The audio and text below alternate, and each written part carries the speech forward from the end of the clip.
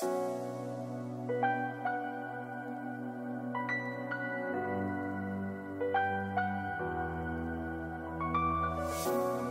friends, accidentally reusing the same intros because I've made so many goddamn videos here, bringing you another Dota 2 video on behalf of Dota Alchemy, and in this video, we're going to be taking a look at a game from the Dota 2 Singapore World Pro Invitational presented by PGL between Team Secret and Vici Gaming. The lane we're going to be looking at is Nisha versus Ori, Shadow Fiend versus Puck. Ori won on the Puck, and we're going to look at the exact mechanics that he used in order to win this lane. This is a matchup that I've played a few times in the mid lane. I'm not a mid laner, I am an off laner, so I wasn't sure whether or not to trust my intuition on this.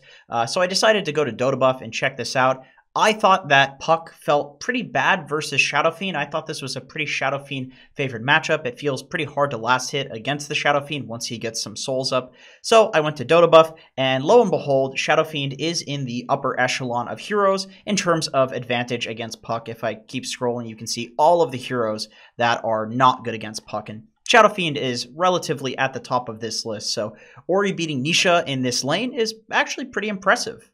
In this game, Ori starts with 2 circlets, 1 mantle, 1 iron branch, 1 fairy fire. He gets pooled 2 tangos, and then he buys himself one of these snazzy new free observer wards.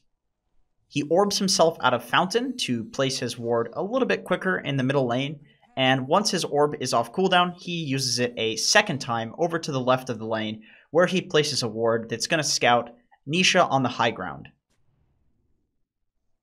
After Ori places his ward mid, he heads down towards the bottom lane for a brief moment to stand on the high ground in his triangle, presumably scouting to see if Nisha on Shadow Fiend is going to fight at the bottom rune spot, but he catches a glimpse of him on the ward mid, and he heads back because now he knows that Nisha is going to block, so that means he needs to block the creep wave. For this block, he just stands on the ramp.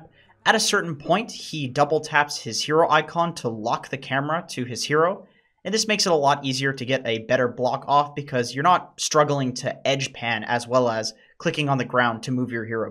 So because this is the middle lane and also this is a Shadow Fiend matchup, the first few creep waves are incredibly important. So we're going to take a look at them in slow motion.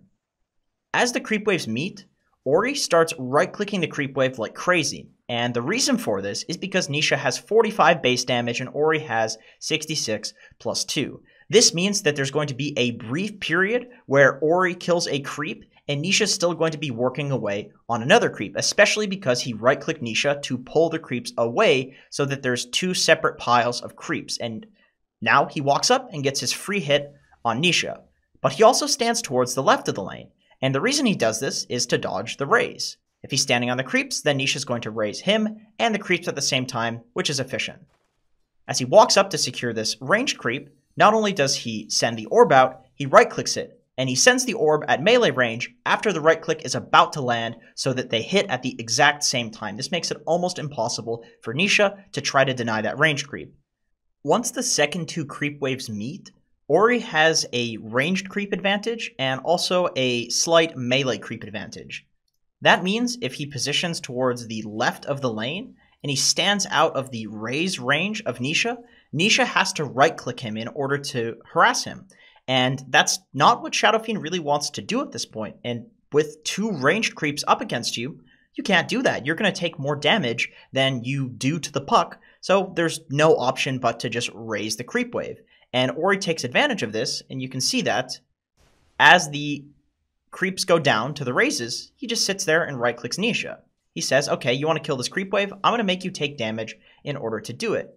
2 melee creeps even go to Nisha and start beating his ass. Ori stands very close to the range creep when he's going for last hits, and I think the reason for that is because he knows that if Nisha is setting up a deny, then he can just send an orb out and it's going to do essentially double damage, which will guarantee the last hit. And because of this, Nisha goes for denies incredibly early because he knows that Ori is positioned close enough to the ranged creep to secure it. So, because Nisha goes for the deny so early, Ori doesn't even need to use the orb to get it. It's just free. So now, on the 3rd creep wave, we come to a situation where Nisha has pushed a larger wave into Ori. And by that, I mean you can see that there are 2 creeps here, but there's also a full creep wave that's about to meet up also over here. So Because of this, Nisha knows that he has a creep advantage, and he's just going to go for some cheeky denies here. Because Ori didn't use the orb on the last ranged creep, Nisha goes for the deny at a more reasonable time. And because of this, Ori is forced to use the orb in order to secure the last hit. So we can see that here. One thing that Ori rinses and repeats in this game is he right-clicks Shadow Fiend and pulls the melee creeps to the range creep. Then what he does is he walks up aggressively and starts right-clicking the enemy ranged creep and uses his level 2 orb to secure it and also harass Nisha. At this point, he walks a little too close and almost gets double raised, but he phase shift dodges the second raise. Then he gets his bottle, sees that Nisha is trying to take this rune from him, he uses 2 bottle sips, and orbs over to get the rune. After Ori gets the Invis rune, he clicks on Nisha and realizes he has only 32 mana, about half HP, and 1 salve. So because he's totally out of mana, watch how Ori plays on the next couple of creep waves. He just walks into Nisha's face and tries to orb him. He doesn't even go for a range creep last hit with the orb. He just tries to orb. Also, with the Invis rune and with a full bottle, he knows that he can be incredibly aggressive at this moment. So he dives and cancels the salve. He spam pings, let's get this guy, he's totally out of position, and this forces Nisha to TP all the way back to his tier 2. This act of aggression has essentially secured this lane for Ori. Puppey has to teleport in, and also we have a rotation in from the Rubik that was in the bottom lane, tri-lane, and he was just kind of bored and walking to top, so he went mid. Because of the salve cancel play, Nisha now has half HP, half mana, and an empty bottle. There's a moment of RNG that happens that really does suck for Nisha. He walks towards the top lane and really hopes that a rune is going to spawn for him, but it spawns bot, so Ori, because he got lucky, orbs down and picks it up. And once again, watch how Ori plays after he knows that Nisha is only half mana, half HP, and he's got a full bottle and also, a decent amount of mana and HP to work with. He plays like a madman. He just casts all of his spells on Nisha as much as possible, and this keeps the pressure on and forces Nisha to constantly have to send out the courier with regen. As you can see, he's just hunting, constantly hunting, and playing so aggressively, orbing behind the tower once again. And he's able to kill the courier because of this. He silences away with this arcane rune. Now, Centaur TP's in to fill the bottle, and this is also a turning point a little bit for Nisha. So this is a lane that Ori, I think, is doing a very good job in solo, applying a lot of pressure. 2 times, the enemy team has had to respond, and once it was even with the Centaur, who's not a support hero. He's an offlaner.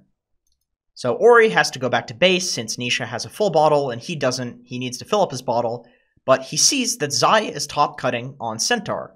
But guess what? Zai just TP'd towards the mid lane to fill Nisha's bottle, which means that he has no TP up. So if he dies right now, it's incredibly game losing for him. They're basically not going to have a Centaur hero on the Radiant side if he ends up dying here. So Ori, because he needs to go back to base anyway, and the top lane isn't that far away from the mid lane, and then also Rubik is chilling mid, so this XP and gold is getting soaked up, he can just TP top and use Coil to kill Zai. And once again, this completely ruins Zai's game and secures Ori a kill. So because of this, naturally Nisha is going to come back on the mid lane, but you have to keep in mind that there are some huge sacrifices happening on the side of Team Secret in order to secure the Shadow Fiend a decent game with all of the TP rotations.